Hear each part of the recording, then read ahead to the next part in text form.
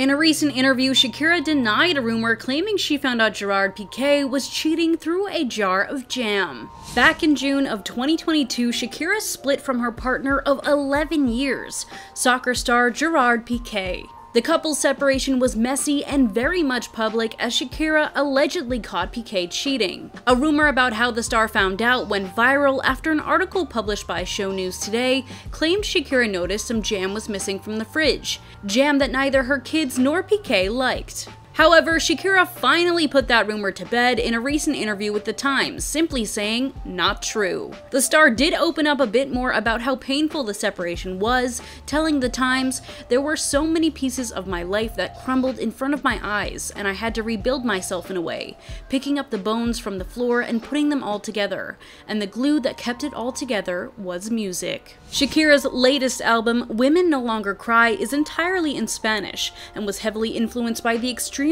difficult time in her life brought on by the separation.